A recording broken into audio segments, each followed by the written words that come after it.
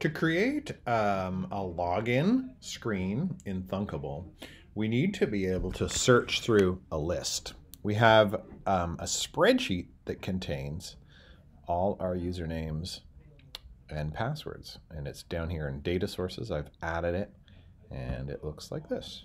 So it's got a list of email addresses with passwords and the person's name. I'm going to go ahead and close that.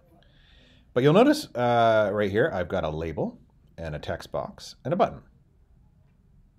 If I go under blocks, what we want to do with your user login is really you want to type in an email address, a password, and push login, and it will log them into the app. But we're not going to do that in this demo. I just want to show you how to search through a list and find that an item exists in that list.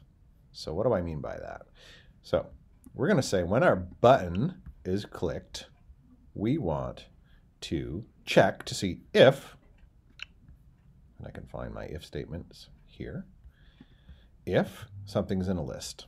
So I'm going to go ahead and look under list here, and you can see we've got different lists. I'm just going to grab this whole block here. It says, does list A, B, where we have two strings, contain B? If it does, we're going to set our label to yes. And if it doesn't, we're going to set our label to no.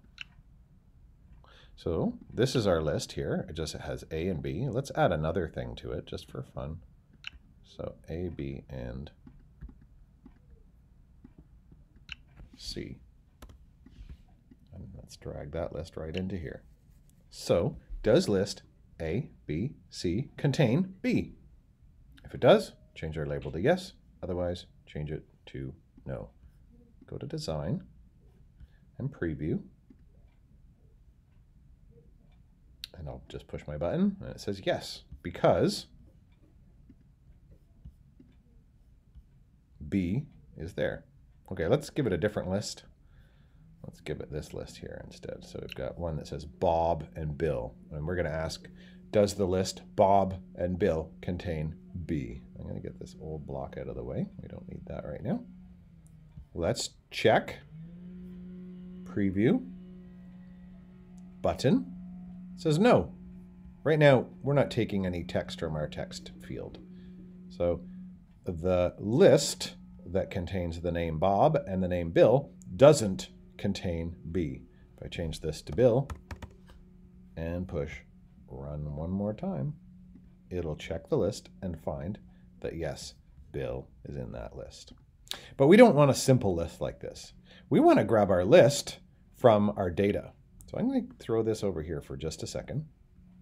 I'm going to go to data sources. Remember, I've added my data source, which is my spreadsheet with users, names, and passwords here by hitting plus, finding my spreadsheet and adding it.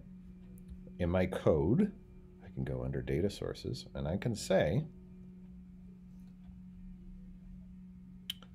list of values in user data. That's our spreadsheet in sheet 1. Our data's in sheet 1 in email address. That's where we're going to look. So let's run it now and we'll have it search for Bill and it'll tell us, does it find Bill or not? Preview. Button. No, Bill is not in that list. Back to blocks.